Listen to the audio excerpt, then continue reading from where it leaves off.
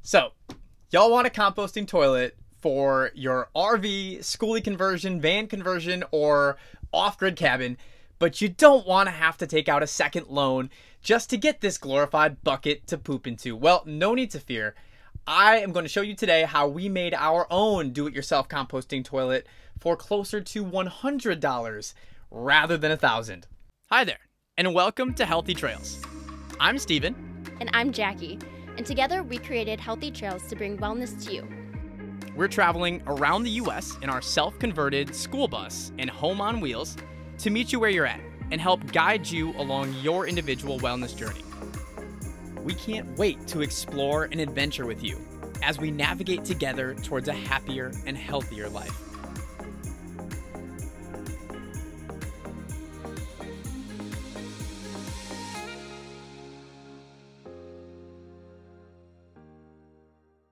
You are interested in building your own do-it-yourself composting toilet.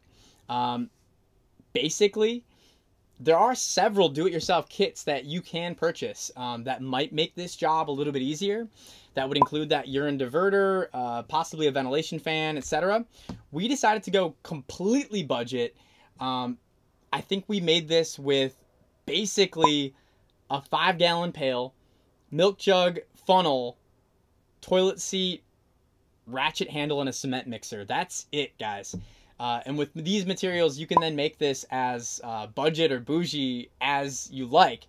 We tried to play sort of the middle of the road and balance both the cost effectiveness and practicality. So without further ado, I'll show you the toilet. All right, so here is our composting toilet. We basically built this frame with plywood, and if you open it up, it's on a hinge, just a regular piano hinge in the back.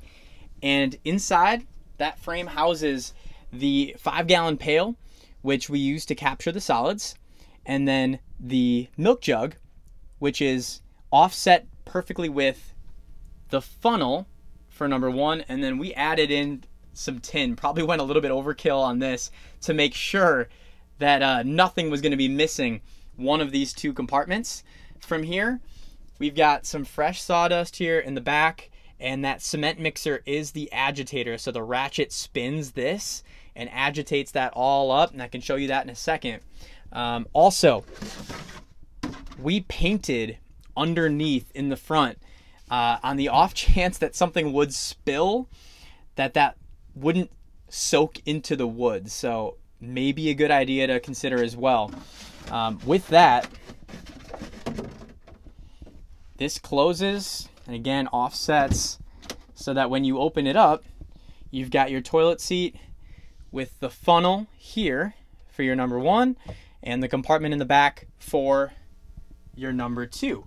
And when you're done, you can take the ratchet, which fits there, and then spin that up and mix everything all nice like so. Lastly, we also added in this bit and caulked around the outside to seal that top portion up so that no smell was going to be getting out of there either.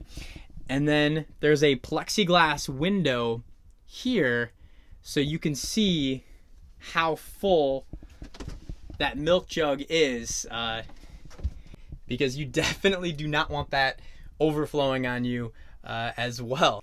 And as for dumping, you can take that milk jug right out, and we've got a lid that we just screw on that. You can take that into a restroom, dump it. And the back, this lid just pops right off. You can take that whole 5-gallon pail out, and you can dump that in a bag and throw it away. We really wanted to try to set this up so that the bag could actually be inside the 5-gallon pail with the sawdust in it.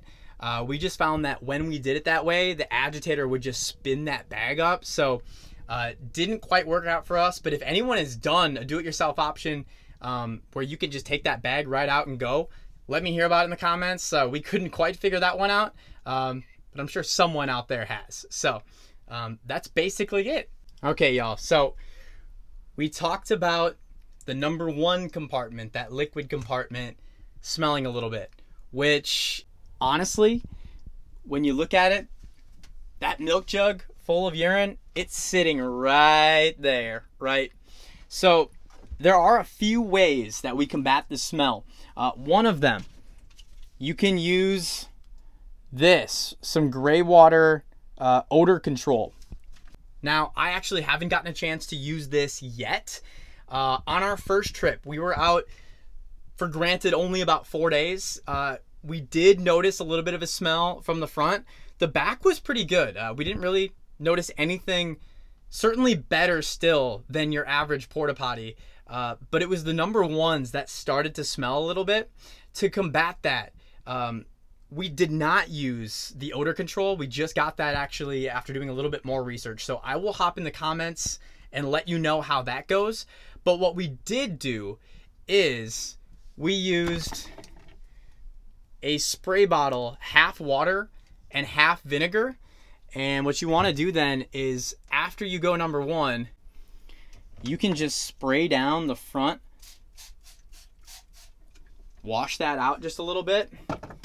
And that actually does make a pretty big difference, I think, in neutralizing that smell quite a bit. You can also mix in a little bit of lavender essential oils I've heard people using. So sort of a concoction of different things to hopefully neutralize that smell just a little bit. Again, we'll let you know how that odor control is, but we've heard good things about that as well. Now, we also added in the extra waterproofing material around the outside.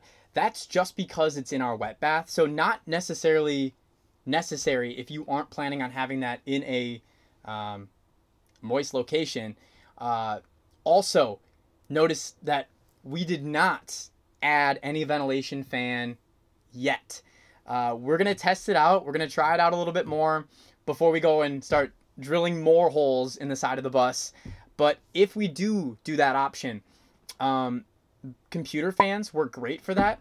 So if you're interested, you can certainly try that out as well. They're super cheap, pretty efficient. So if we do that, I'll let you know, and that will be the option that we try to probably add in.